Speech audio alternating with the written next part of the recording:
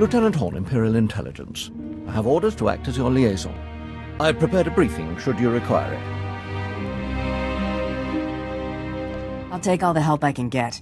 Then allow me to introduce you to your target. This is Zale Barrows.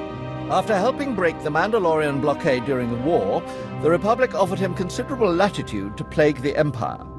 Then, after the Treaty of Coruscant, the Republic retained him as their unofficial ferryman to Belsaavis. Why would the Republic hire a war hero to run errands? Their operations here are strictly off the books. Using Barrows ensures nothing here can be traced back to the Republic.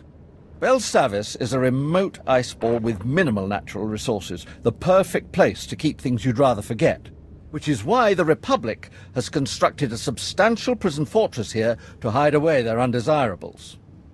I assume we're talking about more than swoop gang scum. Top organized crime figures, mass murderers, hostile species, political prisoners, anyone the Republic would like to disappear. That includes a large number of Imperial prisoners of war the Republic did not wish to release after the Treaty of Coruscant.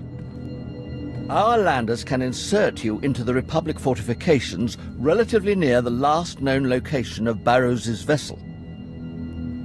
I need any additional intel about the area. You'll be heading for a starship hangar in the administrative wing. Expect resistance.